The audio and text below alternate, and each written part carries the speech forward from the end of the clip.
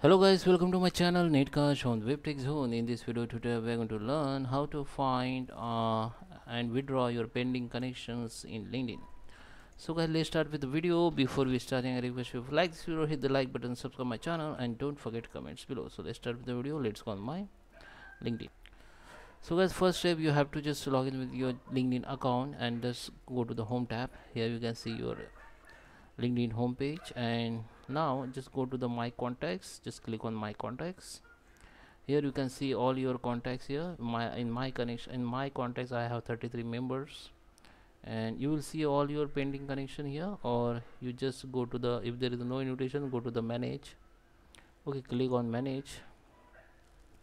Here you can see your all received connection by others, so you can either accept it or ignore it. So I don't have any invitation, so it show like 0. If you are looking for send invitation, you can see your send invitation. So you can see the all send invitation regarding about your people's page and events. Okay, so page, I did not send any request to join in page, and event also. So I have 5 pending invitation for people's only.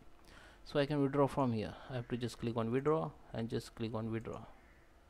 Okay, so guys, I hope you like this video. Please subscribe me. Thank you for watching.